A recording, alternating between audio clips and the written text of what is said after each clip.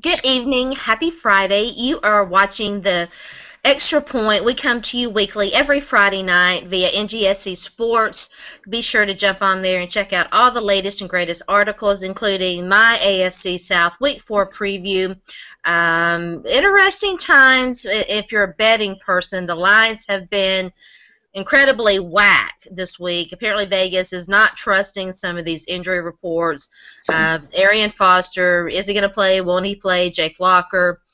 Check that out. I love the feedback, so let me know what you think about that. But we're going to talk, we here at the Extra Point talk AFC and NFC South.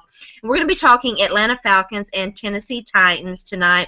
My partner in crime on Wednesday night, Zach Law, despite being, he's taking one for the team. He's joining me tonight, but despite being sick, he went to Indianapolis and got the croup, as most Titans do when they go up there and hang out at Lucas Oil Stadium. But we're going to start with Atlanta Falcons, talk to Scott Carasik, who writes for Bleacher Report, Draft Falcons, and a number of other sites. It also does a really nice I guess it's a podcast. Now, Scott, do you guys do that via Google Plus as well? We do. Okay. All right. Well, Scott, thanks for joining us again. I really love having you on. You and Zach are two of my favorite people to do hangouts with. The Falcons. I have been not on the Falcons bandwagon. I really thought that in terms of the NFC South, they were probably going to come in around that third spot. But an extremely convincing win against a pretty terrible Tampa Bay Buccaneers team. They're ranked first in the National Football League in passing yards. Matt Ryan having an incredible season. What did you take away, besides that the Bucs are terrible, what did you take away from that win last Thursday night? I mean, one, the Bucks are terrible, but two, the Falcons are a lot better than anyone are even really giving them credit for. Mm-hmm. People are saying, oh, it's just because the Bucks are that bad. Honestly, the Bucks are awful. They are terrible. And they were injured, and the Falcons got them at the right time. But the Falcons are a good team. They are an NFL playoff caliber team because, as we saw when they were healthy in 2012, they went to the NFC Championship game. This team is probably better than that 2012 team. Why do you say that? They're not forcing throws over the middle to Tony Gonzalez, so they're opening up the offense a little bit more. They're hitting deep passes a lot better. It's a much more open, spread out offense. They actually have a running game. They actually have pass protection. In 2012, they didn't have a running game or pass protection, but Matt Ryan, in quick passing and running for his life, magically was able to get the ball off and get the ball into the right hands. Falcons right now ranked 16th in the league in rushing, averaging 121.3 yards per game. What has been the success there? Is it the offensive line, which was pretty terrible last year, or are they finally starting to gel and really produce there? I mean, there's two words that really kind of tell everything, and it's Jake Matthews. Mm-hmm. When you bring in the son of a Hall of Famer, you tend to get son of Hall of Famer results. And Matthews is playing like he's the son of a Hall of Fame left tackle, It's like the Falcons drafted a 5-year pro, and when he was coming out, I thought, you know what, this guy's got potential to be like a Joe Thomas, like a Jonathan Ogden, just one of those like long-term, like a Walter Jones type, where he's that long-term, really good pass blocker. That franchise caliber pass blocker. And he really hasn't disappointed thus far. He was out for a week, but outside of being out for a week, anytime he's been in, he's been holding his own. He held his own against both Cameron Jordan and Junior Gillette against the Saints. And then last week, there wasn't a Buccaneer that came close with Matthews. He gave up 2 hurries, but both were on blitzing linebackers, which, as a rookie left tackle, you're going to have some issues with with linebackers. Yeah, I agree. And of course, I was big on Jake Matthews, the son of Bruce Matthews, former Houston Oiler and Tennessee Titans lineman. Played every single position and played it well for the Oilers and the Titans. A Hall of Fame lineman, as Scott mentioned. Not playing like a rookie, really showing his bloodlines there. He's been a big boost to that Falcons offense. Before we talk about the defense, I want to ask you about Roddy White. Still having some injury issues. Is there cause for concern there? You said Roddy White injured? Not yes. Really. Well, he's been practicing all week, and he's going to be playing. He's had some nagging injuries. He's already missed a game. After I'm not worried about it. Okay. He was full speed in practice the last 2 days.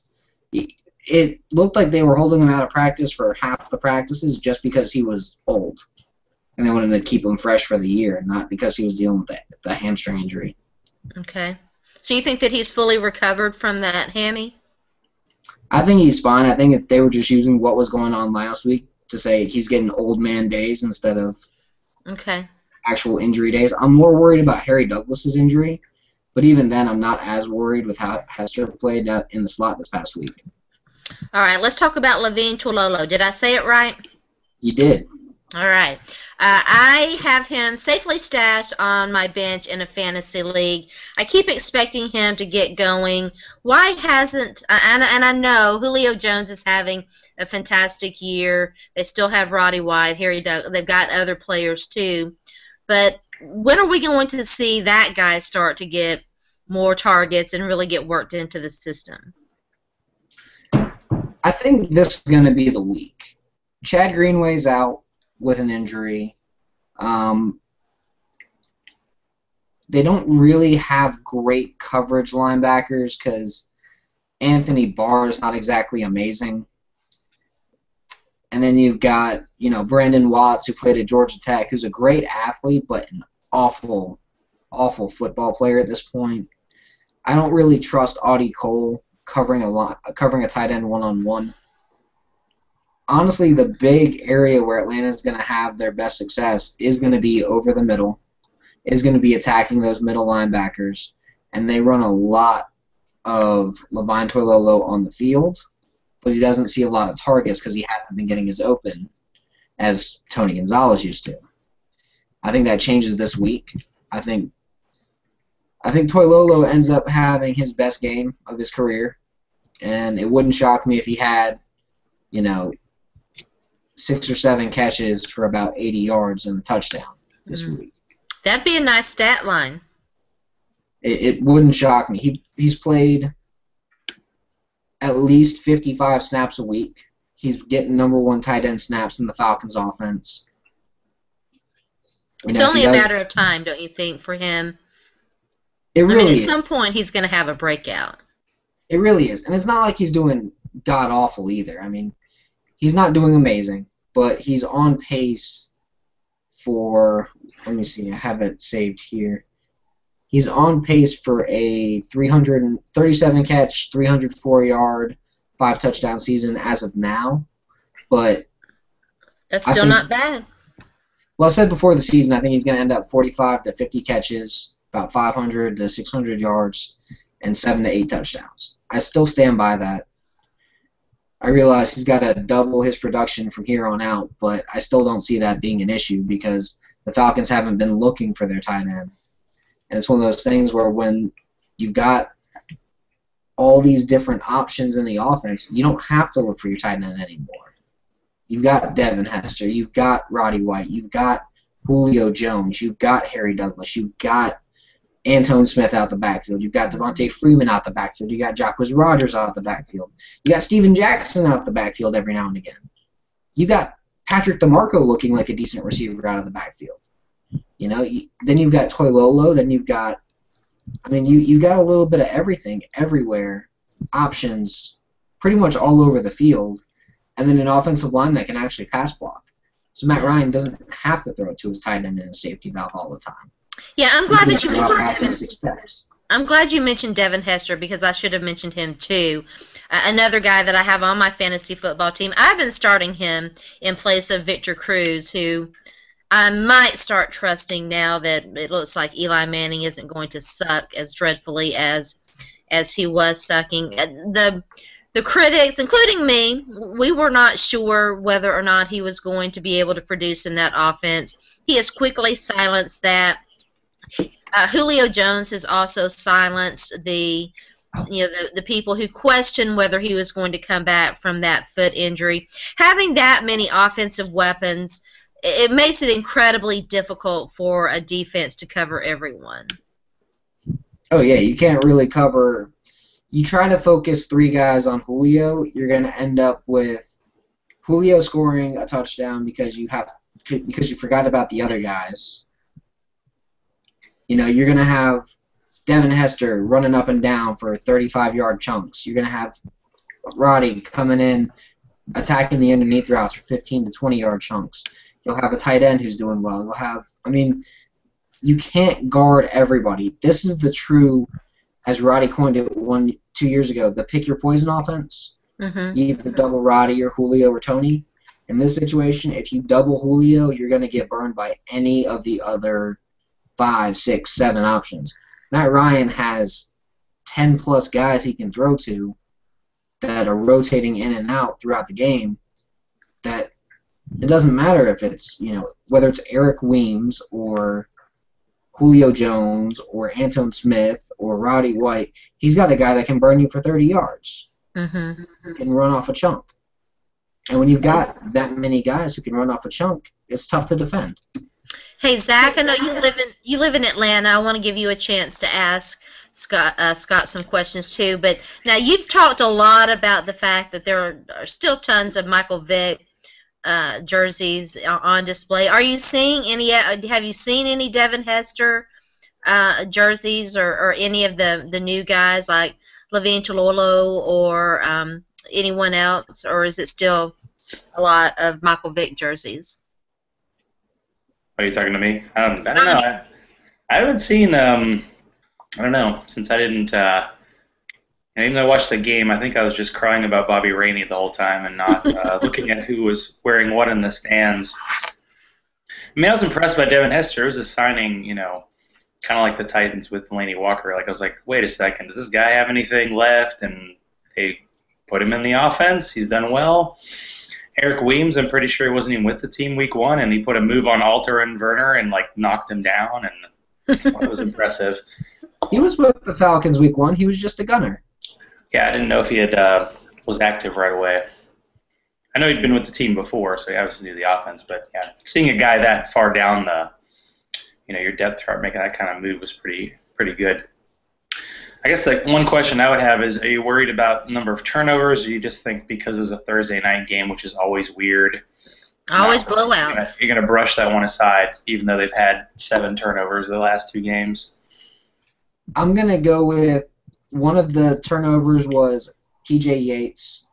One of them was Anton Smith on his 4th carry, which, let's be real here, Anton Smith doesn't get more than 2 or 3 carries versus a good team. The other one was Devontae Freeman on his 8th or 9th carry.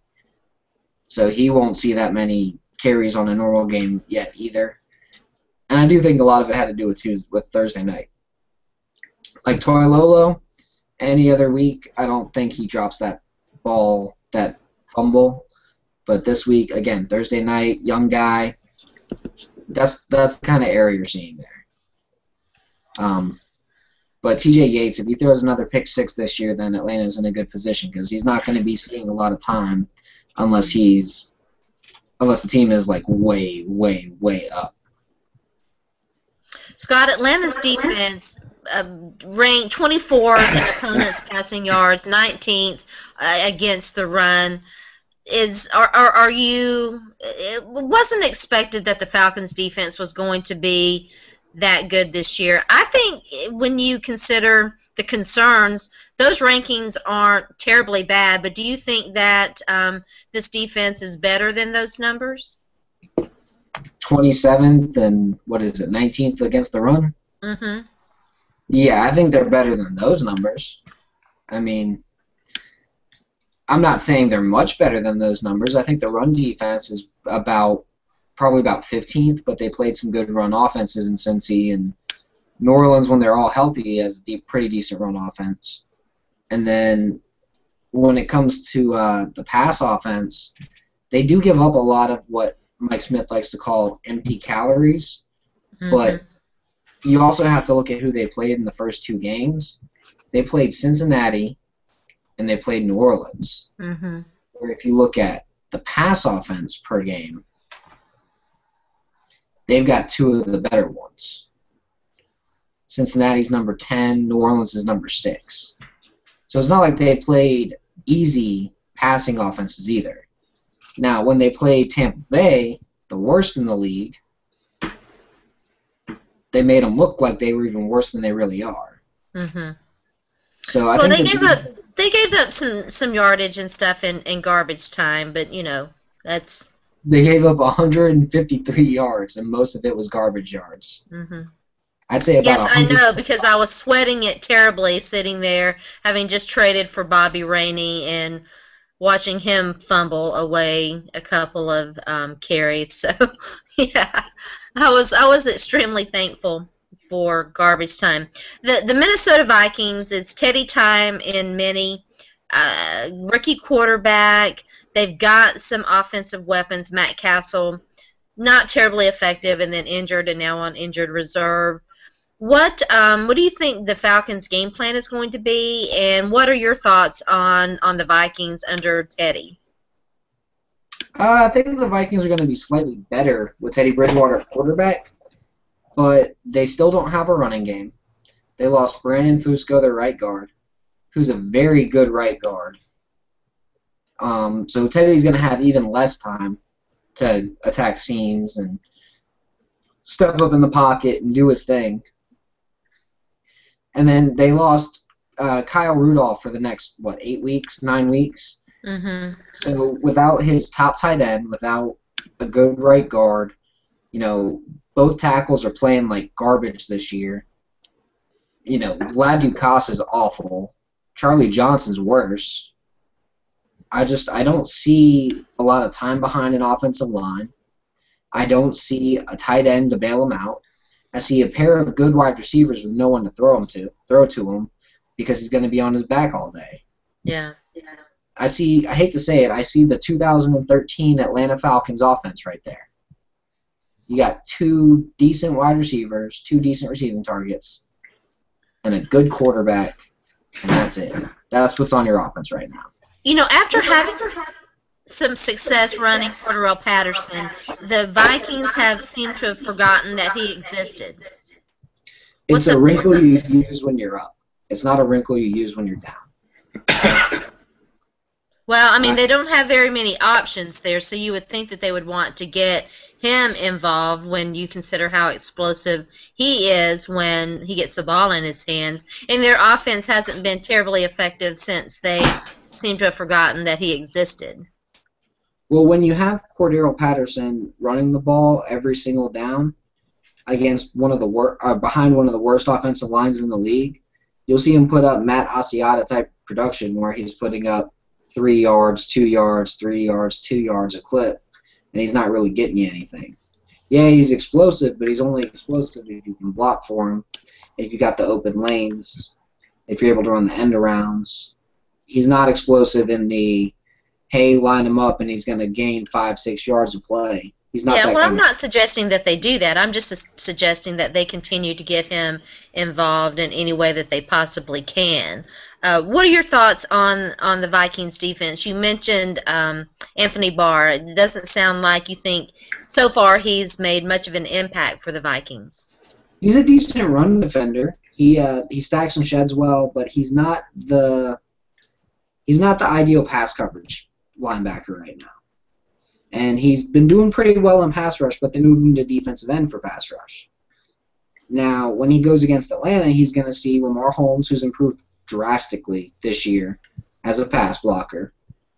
And he's going to see Jake Matthews, who I don't know where they got this kid. Like, I know he went to Texas A&M. I know he's the son of a Hall of Famer, but it's one of those situations where you're like, man, this guy is just this guy is so good for how young in the league that he is. I can't wait to see him out there playing every week.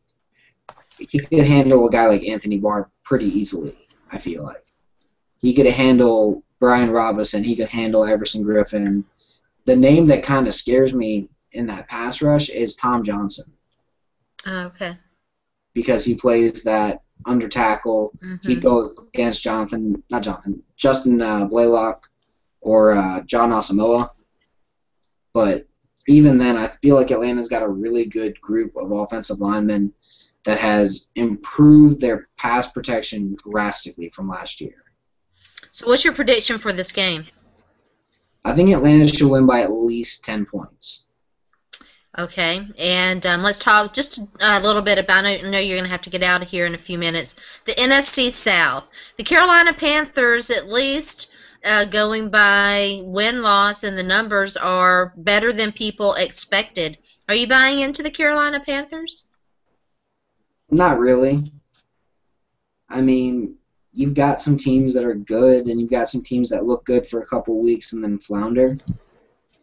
When you're playing Tampa Bay, and then you get Detroit at home, and going down to Carolina is not an easy task for any team.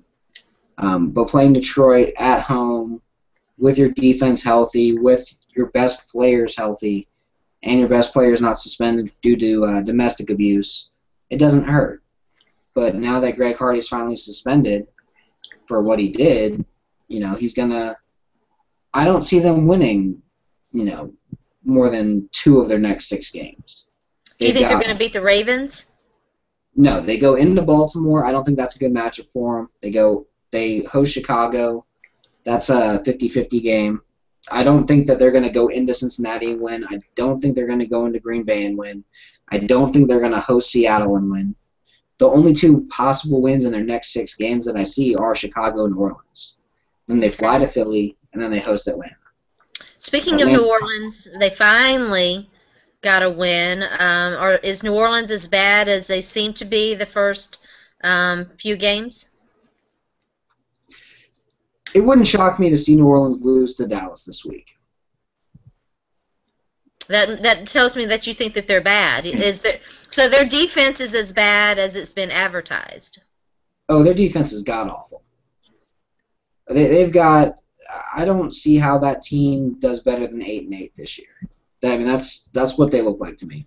And that's not even me being a Falcons fan, being a Falcons writer, any of that. That's me being an honest, objective NFL. In your opinion, what's the problem with the Saints defense? Talent, I have to say. Talent, injuries, it's the main issues. You've got a guy coming off of back surgery who doesn't look very good this year in Jarris Bird. Kenny Vaccaro has been – he didn't look like a rookie last year, but he looks like one this year. Their secondary is not very good. Well, Keenan Lewis is pretty decent, but he's been getting abused because he's got to face the number 1 every week, and he's more of a number 2 corner. Corey White shouldn't be starting for them, just period.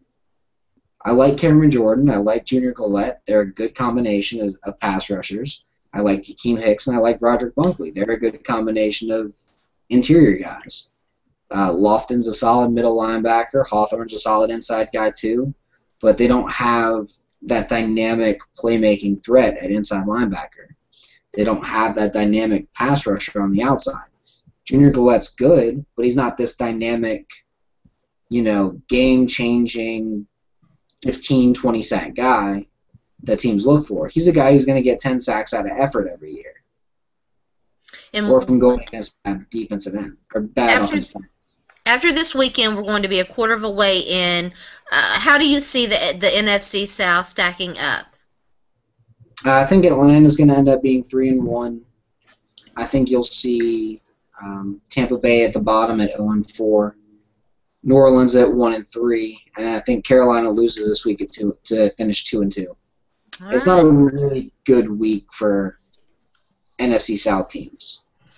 All right, Scott. Excellent stuff as always. Tell everybody, I sort of gave you an introduction but didn't give you a chance to tell everybody who you write for and where to find you on Twitter and your Hangout podcast and all the excellent work that you do at Draft Falcons and Bleacher Report. You can find me at Scott Carasik online. You can find me at Bleacher Report for. If you go to the Falcon section, most of the stuff there is going to be my work. Also, draftfalcons.com. Find me there, and then just hit me up on Twitter. I'll answer any questions you guys might have. I'm always up for football discussion. So. Excellent sports follow. I highly recommend that you give Scott a follow and check out all of his excellent work. Scott, thanks again. Have a very pleasant Friday night, and I look forward to talking to you soon. Be keeping an eye on the Falcons. I've got a lot of their players on my fantasy team, so I'm definitely keeping up there. Sounds good. All Good right. to meet you, Scott. Okay, well, I haven't talked Titans in a while, and I missed hanging. I know, I missed hanging out with my buddy Zach Wednesday night, so he was very gracious to agree to come on my show tonight, and let's talk some Titans. I posed a couple of questions to Zach before we went on air. One, in the bizarro world that is the Tennessee Titans going into Week 4, is the discussion actually that Charlie Whitehurst is going to be a better option than Jake Locker? The second question I want to talk to Zach about, and I told him I don't think this has any easy answers. It might be an ongoing discussion. The Titans are losing fans left and right and not filling their stadium. It was infamously full of Dallas Cowboys fans in Week 2. Now they're on the road. They were on the road last week and on the road this week. They'll be back at home in Week 5 against the Cleveland Browns. Be interesting to see how that crowd looks. Why are the Titans having trouble keeping and wooing fans? I'm puzzled by that. I want to get some people's thoughts on that. But let's start with the quarterback situation, arguably the most important position on the team. Zach, Jake Locker finished the game, played every single snap at quarterback for the Tennessee Titans in Week 3. After the game, in fact, not even after the game, Monday, we learned that he had injured his right wrist, was having difficulty gripping the ball. I'm still curious. Apparently, nobody knew about that. I don't know. I don't know all the details there. A rather curious situation, don't you agree? Yeah, this doesn't give us a lot of confidence in the coaching staff. I think that's what, to slightly give a premature answer on that second question, it's like confidence in the coaching staff is something that the fan base is definitely wanting to see. So you could see why Jake Locker may not have been so accurate on Sunday. It was unfortunate because they had that nice drive early, and then, of course, Suckup decided to not know how to kick in the wind and missed a couple kicks there that might have at least kept the game competitive for a while.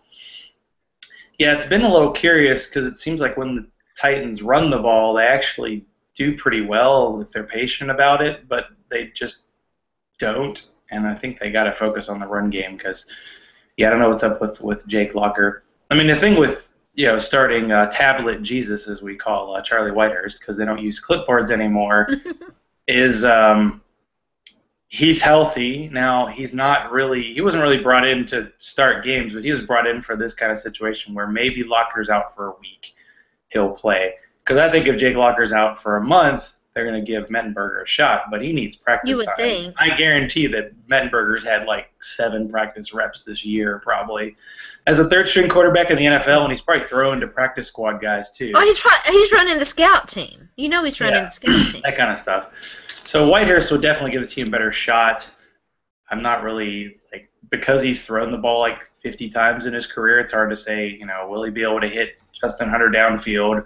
Will he keep throwing the ball to your boo, Delaney Walker, assuming Walker's okay, because I haven't really heard anything.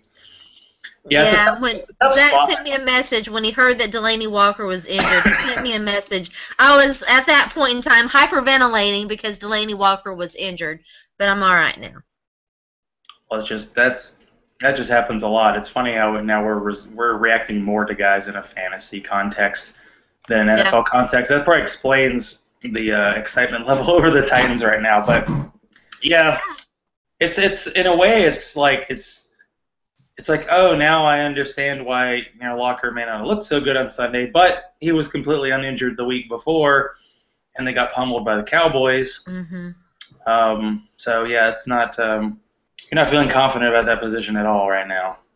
Do you think at this particular point in time that Charlie Whitehurst does give them a better chance to win games, and can he ignite a spark in this offense? Well, I'd say that when Fitzpatrick came in last year, he kind of ignited a spark, but he also kind of set it on fire himself because he would occasionally have some untimely turnovers. It's a perfect way to put it. I mean, turnovers are big. If the Titans aren't turning the ball over and they got a shot, and they've been turning the ball a lot. I don't know if they've been turning over as much as the Falcons. I was kind of surprised when I looked at the numbers. I go, wait, they turned the ball over. All right, they did turn the ball over 4 times. It's just that Tampa was an absolute dumpster fire. Well, they weren't able to capitalize. I don't think they got any points. Well, maybe I think maybe they might have scored on one. No, I don't think they did. Well, they got a pick 6 from T.J. Yates. Well, that's I'm sorry I didn't get to bring up my favorite T.J. Yates stat that he has as many playoff wins as Matt Ryan. So 1-1, baby. Anyway, but yeah, Titans. I mean, we can't really, as the Titans, make fun of any other team right now. Right. Even the Texans and the Jaguars, they look bad. I mean, the Giants looked horrible for 2 weeks. Now they look like they're decent. Are you buying the Giants? Well, I'm not convinced. There's an interesting point that was brought up. They changed the Thursday night games to make them all division games, which makes you think they will be competitive. But I think it was Football Guys listening to one of their podcasts, and they were talking about how if a team gets on a roll on Thursday night, it's easier for the opposition to kind of just say, all right, we give up, and not fight back. So it becomes like just this snowball rolling downhill. It's a football metaphor. It's horrible. So it gets worse and worse, and Larry Donnell, who was on my friend Don's team, except on the bench, sadly, he's not just an accountant anymore. Did you see the Larry? Is it Donnell? Like everybody was doing quotes like he was Chuck Norris today. Yes, I saw great. all of them. Yes. I love it. Yes, he had a fantastic fantasy game. I, on the other hand, had just because I needed to. Oh, Julius Thomas was on a bye, and I needed to pick up a tight end because Ladarius Green was he's not likely to play. On a milk carton, yeah. Yeah, and on a milk carton too. So I picked up Niles Paul, and he got hurt. Not nice, huh? He got hurt. Yeah, he did actually put up some points for me, so it wasn't a total disaster. He got like almost 9 points out of him before he got hurt, so I was all right with that. I mean, I would like to have had more, but it's better than some of the goose. Like Danny Woodhead had like 0.37 points before he went down, and that just killed me. Oh gosh, it just killed me. So yeah, I think that's a great point, Zach. You brought that up. If the Titans had more fantasy football relevant players, I think that there would be more excitement about them. I want to ask you. I'm not going to name names. That's not me. But I am going to poke fun a little bit at an article that I saw that asked whether Jake Locker going into this year could stay healthy and be the Titans' offensive leader now that Chris Johnson was no longer here to be the Titans' offensive leader. Offensive leader, huh? He's not a leader. I mean, you saw was it the Monday night game where the screen pass was thrown? I saw it. And a linebacker, I think, intercepted it, and Chris Johnson didn't even chase the guy. I mean, it wasn't even. Well, then he dropped another one. He gave up an interception, and then he dropped another one. And same old Chris Johnson. He's not changed a bit. I think now that he's playing in New Jersey, now that he's playing for the Jets, a team that has a more a higher profile than the Titans. I think people are seeing what Titans fans knew, and that is what you saw. Yeah, it's Chris Ivory's. I mean, people were saying it early in the year, and it seemed weird, but now it's pretty obvious that he's the better of the two. It's just that Chris Ivory gets hurt a lot.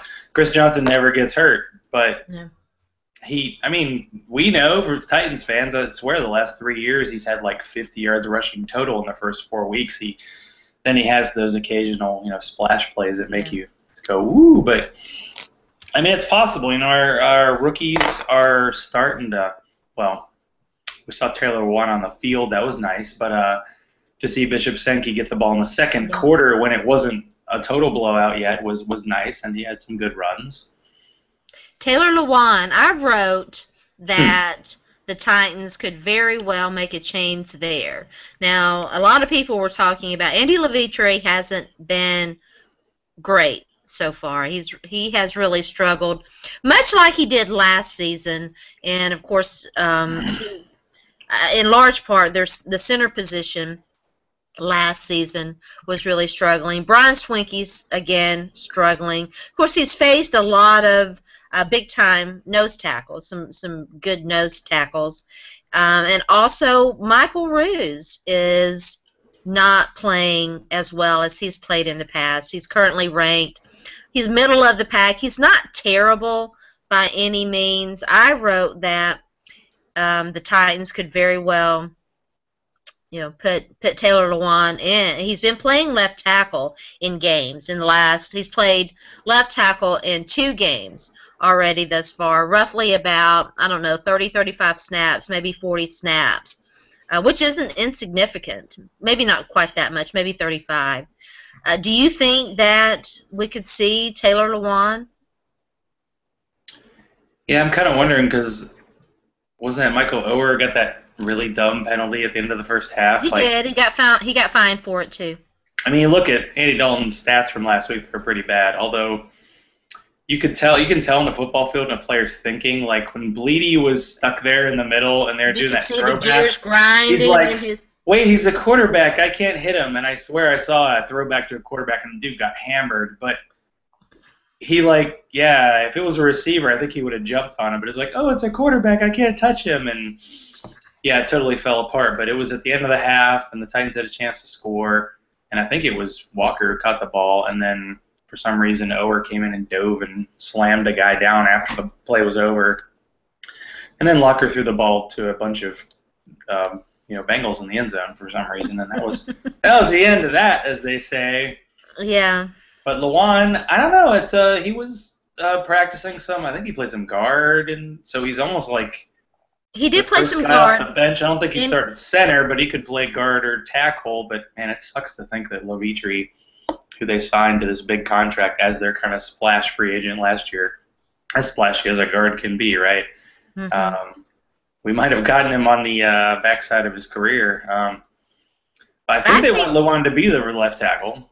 I think putting Lewan in could give a boost to that position. I don't think that you want him.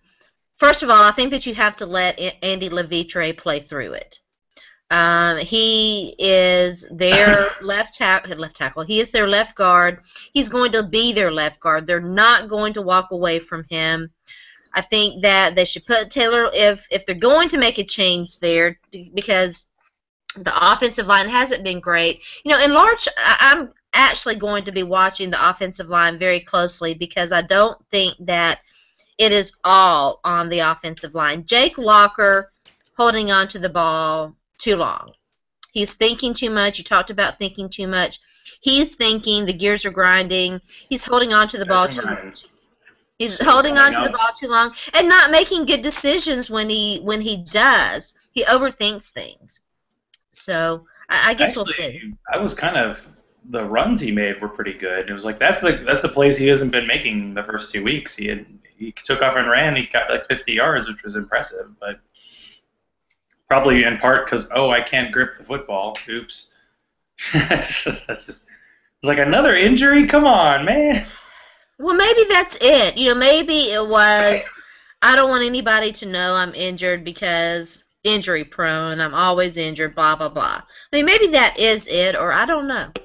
I don't know. It's a very very odd situation to me, and so. Remember that game when Antonio Brown got sent to the lockers for like a concussion? Everybody could tell he got hit really hard. Mhm.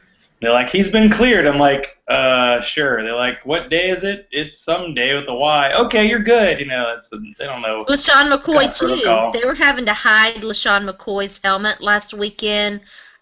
He goes to the locker room, come back, I'm fine, and he's back out on the field. Yeah, so that it's feeling worst case scenario after like a week one. We're like, they're feeling pretty good, and then it's like, oh, really? You know. It's like me picking Joe McKnight off waivers desperately in the league and finding out he tore his Achilles 2 days later. It's I like, know, oh, right? great. I came this, Zach, I was this close.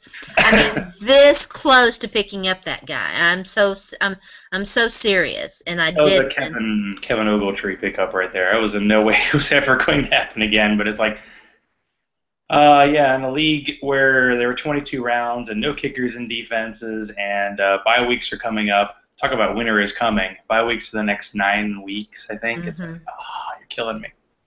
Notice how we end up making every question about the Titans about fantasy football? Because that's where we are. Maybe we already answered the Titans, I used did to call notice it Titans that. cul-de-sac. Now I need to call it Titans driveway or something, Titans back of a pickup. We could all fit in the back of a pickup. That's Titans We name. could. We could do a hayride. Let's do a hayride. On a hayride to Hades. Titans football. Sit around a campfire. Sing Kumbaya. That's a sad weekend. You have to watch Missouri lose to a team that is barely in the Big Ten, and then, the Titans get pummeled. Yeah. And there was no other option. Thankfully, the Tennessee Volunteers were on a bye week, but this weekend I get to see them play Georgia, who they played very tough. Took them to overtime last year, so we will see about that. Speaking of Delaney Walker and fantasy, the Colts have really struggled against tight ends this year. They gave up 3 touchdowns to Julius Thomas in game 1. They're going to be obviously they're without Robert Mathis. They're going to be without another one of their better linebackers, probably their best linebacker, not named Freeman? Robert, Jarrell Freeman. And so I think if Delaney Walker can at all possibly go, he is in line for a big game, because I don't think that the Colts, he's traditionally, last season he was killing the Colts, so much so that, speaking of Eric Walden, he tore his helmet off and punched Delaney Walker and got a little invite from the league and had to sit, a game? I think he sat a game for that. I couldn't believe I didn't get kicked out for that, yeah. I know. That was ridiculous. It's been just a rough, like calling the Colts-Titans a rivalry is like calling, Tennessee Vandy a rivalry when Tennessee had won like 20-some games in a row. Yeah. Because Peyton would just kill them, and they beat him once every 4 times, and they didn't beat Luck yet. They couldn't beat Curtis Painter, a few years ago, so that's a good sign. They always keep him in the game. I think that year that he made that comeback and they won in overtime, and it's just like, if you do get an early lead, just keep going. And I hope Walker, I don't even know what Walker's injury is and how he's doing. Is he even practicing? He practiced. He practiced in a limited fashion. I know, Ryan. I'm like, ugh. Friday night, everybody. Friday night. I know, right? And yeah, I'm drinking my last beer with my buddy Zach, because I gotta get to the grocery store. The cupboard's getting bare. Yeah, it's the Colts have overwhelmingly dominated that series with the Tennessee Titans. They, like Zach said, they won a game here, won a game there, but mostly they've lost, and they have not yet won a game at Lucas Oil Stadium.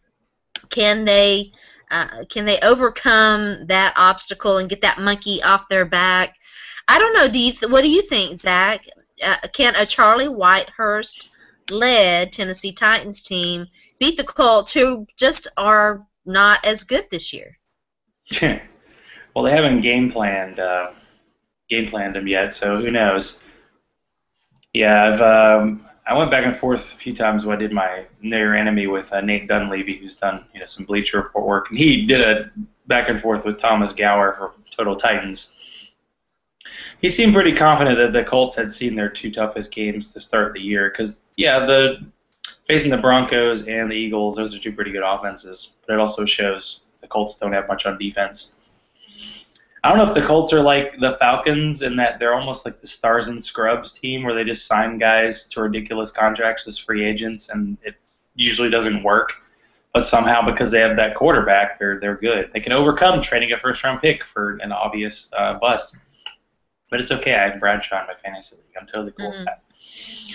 But I'm so desperate that I picked up Trent Richardson. Wow. Yeah, people seem reluctant to let him go, even though he hasn't really done that much. But, I mean, against the Titans, I did see in the game against the Jaguars, I was thinking, well, they were blowing them out. Well, Bradshaw gets second-half carries, but they gave a ton of carries to Richardson. So, yeah, you might want to expect that Pep Hamilton play calling. But, yeah, I don't know. Yeah, they got to score points, and the problem is the team really hasn't done much of that lately. They did okay in the first game, but yeah, they've scored 17 points in the last two games. The Cowboys are, I don't know what they are on defense, but yeah, weak. Bengals are good. They moved the ball on them. Even like in the third quarter, they had outgained the Bengals, but because of turnovers and because of general suckiness, they were not able to do anything with that. And they have to do it. They have to learn to finish. I'm kind of wondering because, Kevin Wright's disappeared, as my fantasy team can attest, and Justin Hunter's still inconsistent. So is he going to have that trust with Whitehurst? Or is he just, hey, throw it to Delaney Walker 15 times? You'd be okay with that, right? I'd be okay with that. Delaney, and I wrote this. I'm not ashamed of it. I stand by it. The Titans wide receivers have been soft as Charmin this year. And I understand that Jake Locker's had his issues too, but they're getting manhandled out there, and they're not doing anything about it. Delaney Walker is the only one who is out there really fighting and really handling the coverage that he's seeing, and so I would have absolutely no problem with the Titans, with him continuing to be their leading receiver, which he is right now. Yeah, that is true that in a lot of receivers, they aren't open when they make a lot of their catches. They just have to win the ball, my ball mentality, that kind of thing, be tough. I don't know, because some of those throws have been close, but there have been some high ones that they have. Hey, if the guy throws it like this in the game, he probably throws it like this in practice, so you should be used to it. So it's hard to say. Yeah, people were getting excited about the Titans and their receiving options. It hasn't really gone that way. But who knows? It might be Sankey time, right? It might be. I thought Bishop Sankey really unimpressive in the first two games, although he didn't get a lot of attention, but very impressive for him. Yeah, Sean Green. Sean Green's still spotty in pass protection, and his vision has, I think, actually, now that I say that, I think actually Ken Wisenhunt said something about that. Green definitely got a little bit in the doghouse last Sunday. Is he out? Is he not out? Will we see Green? Will we see Sankey? Charlie Whitehurst seemed to have a very good rapport with Dexter McCluster. Will we finally start to see more from him? I am going to answer my own question, and I'm going to say yes. I think that Charlie Whitehurst very well could give the Titans offense a spark, and get these wide receivers going. Maybe get some scoring out of the running back position, and hopefully that could carry over to whoever starts at home against the Cleveland Browns, which I guess that still remains to be seen. But I guess the second question is, and the last question before we have to go, if The Titans are successful under Charlie Whitehurst this weekend. The offense does well. They put up points. Whether or not they win, but if the offense is far more successful, let's say they put up 21 points. Who is the starter if Jake Locker is healthy coming back home against the Cleveland Browns? I think they're going to give him the job if he's healthy. Yeah, it's a tough one because you mentioned the crowd. It's like, wow. So they got pummeled by the Cowboys and then to have them lose 2 straight in a row and then have another home game against Cleveland, which isn't a marquee opponent to say the least. Could be a rough one there. But I think Whitehurst was brought in. I mean, he knows the offense. He knows how to hold the clipboard. I hope he can hold a tablet now. Maybe Jake can hold it. Or football. Mettenberger can hold it. So he knows the offense. He'll be, like I said, he's I think a good 1 week fill-in. People asking me if they should pick him up in fantasy. He's doubtful to be higher than the 30th to 32nd quarterback this week. If you need a guy because of bye weeks, he's going to play. He has a pulse. Yay. See, I disagree. I think you're going to see him come in around somewhere between 25th to 20th. Well, talk about that's the optimist side, by the way. We'll see. Are we betting? You want to bet on it? I'm not actually have to see who else is playing, so I don't know. I always end up thinking of things in terms of fantasy, like daily fantasy and tournaments where you're looking for that low-priced guy to have a high score. That's the guy right there. He could be the guy. Is Tablet Jesus giving you a call, asking about the game plan? Yes, exactly. What's going on? So, yeah, 21 points would be pretty good, and against this defense, they should be able to get the points. It's will they struggle against Luck? It seems like sometimes Luck needs to be hit once or twice, and then he wakes up and starts playing well. And even when the team's down 14 or 21, he's like, that's great. That's exactly how I want it. Now Pep can't make me hand the ball off to Trent Richardson. Trent Richardson, who has worse vision than Chris Johnson in the open field. So yeah. All right. So what's your prediction, Zach? Prediction pain. Let's go Colts 27-20. We'll keep it in the touchdown. All right. All right. And who do you see? Which running back do you see getting the bulk of the carries and the targets in the passing game? I still see a split. I mean, one thing about I don't know because McCluster, they've given him too many carries up the middle. I don't know why. It's like. I don't know why they're doing that either. On the field. Like if McCluster's on the field, you're thinking draw or screen pass. Sean Green up the gut. Sankey, he can do both, so that gives the offense a little bit of options. That makes sense. But the assumption of rational coaching is to call it. Maybe something creative with Dexter McCluster. So I still see a mix. The Falcons, they have 4 running backs they use a lot, and it seems to be working. Titans have 4 running backs. It's working, but they end up being down so much that it doesn't matter. So you want to use that, run game early, and we'll be in a dome, so maybe Suckup can figure out the field goal thing, and then we'll be okay. But they really need to get in the end zone. I mean, opening drive, get a touchdown, and make the Colts, come back and see what they can do. Put some pressure on them. Let's get some rivalries going on because it's been very unrivalry-like of late. All right, let's talk a little bit about the AFC South before we have to go. The Houston Texans in the premier matchup from the division this weekend are 2-1, facing the Buffalo Bills, who are also 2-1. Are you buying the Houston Texans, Zach?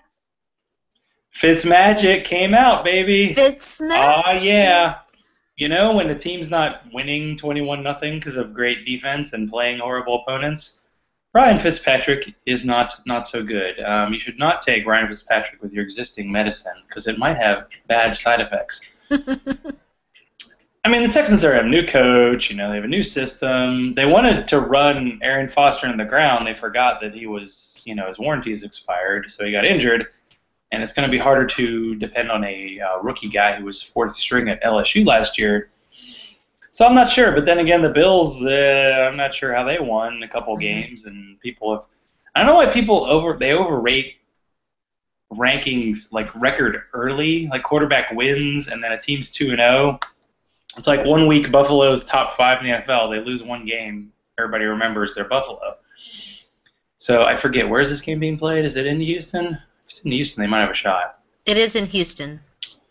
Because last week my fantasy defense grab was the Chargers against the Bills, which didn't look good on paper, but I saw that the Chargers had some good, like they're playing the Jaguars this week, and they had a good week finally because they held the Bills down, but they didn't get a lot of turnovers and sacks until the end. But I think they got a shot. I think this is going to be a low over game for sure because both teams love to run the ball, and you might see a good Duke Nukem, nuke catch for Hopkins, who seems to be passing Andre Johnson on the team. I'm starting him in desperation in a fantasy league, so you have that. He's been actually a very good fantasy option. I've started him every single game this year and have done pretty well. So, yeah, Arian Foster will be a game time decision. So, don't know yet if he's going to play. They had another injury that I'm trying to think who it was. Anyway. Yeah, it's they're Ryan Fitzpatrick facing his old team, Mario Williams facing his old team. We'll see who comes out the better. I can imagine that Mario Williams really wants to get after Ryan Fitzpatrick and show his old team that they should have kept him or whatever. So that should be kind of fun. And then the Jacksonville Jaguars. It's Blake Bortles time in Jacksonville. They're facing a surprise. Is it surprising that the Chargers are so good this year? I mean, they made the playoffs last year. Yeah, they came back after losing to the Titans, but yeah, it's definitely interesting to see what's going to happen with the Chargers since they're down to like one running back. Hey, remember earlier this year when I mentioned Donald Brown as a fantasy guy that might be useful? Mm-hmm. I didn't expect Woodhead and Matthews to get hurt, and now that they have, he's like their only chance. And Rivers has been pretty efficient, although, if you're a fantasy owner of Gates, you're probably ticked off because they went from like 3 touchdowns to 1 catch. He did the Brandon Marshall, and he wasn't even hurt. Not fair. But they were, I think Mike McCoy's a good coach. That's what we're hoping to get out of the Wiz and Hunt era here. So they're looking pretty solid. They've definitely improved on both sides of the ball. So it's going to be another run game time. And I think the Jaguars are smart. They let Hendy get beat up for a few games and then throw Bortles in there. They have all these young receivers. I mean, Alan Hearns wasn't even drafted, and they got 2 draft picks. Well, Marquise Lee already looks like a guy who, may not ultimately pan out because he seems he's like probably not going to play injured. This weekend. He doesn't play. No Mercedes Lewis, everybody. So mark that off your fantasy radar.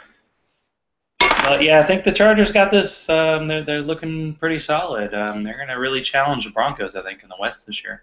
They're favored by 2 touchdowns over the Jags. The Jags That's have been a lot in the NFL, by the way. It's a lot in the NFL. That's what I was getting ready to say. I would take the Jags, and I think that Blake Bortles, an anemic. This is what I wrote.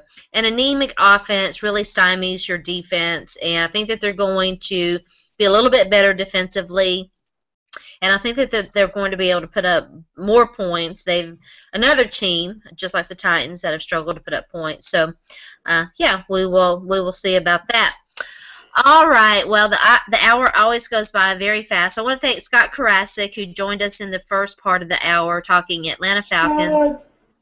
And always great to hang out with my buddy Zach and talk Tennessee Titans and fantasy football.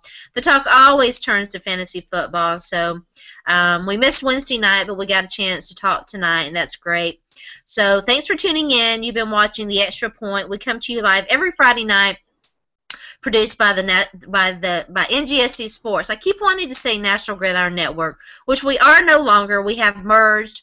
We are now NGSC Sports, so be sure to jump on there on the website, www.ngscsports.com, and check out all the latest and greatest articles, as well as the other shows that are being produced there. Thanks for tuning in. We'll be back next Friday night, and we have not talked about the New Orleans Saints, so we'll probably get some Saints talk and some Colts talk, since we haven't talked about them lately as well. Maybe do a follow-up to, I know, right, to the game this weekend. So we'll be back. You have a very pleasant Friday night. I'm Sharona. You can follow me on Twitter at Sports by Sharona. Hey, Zach, tell everybody where they can follow you and where you are writing these days. Well, you can always find me, Zach, ZACH_LAW, at Twitter and also Fantasy Sports. Find me at fantasysports.org. Wrote this week about my fantasy relationship with my dad, including a rare victory this week for me, and wrote about what to do about bye weeks, and I'll probably be writing a ode to Larry Donnell coming up this weekend too. So yeah, fantasysports.org is where I write. All right. Well, I'm very interested to hear what you have to say about Larry Donnell. So, all right. Have a pleasant evening. We'll be back next week. Stay tuned in. Good night.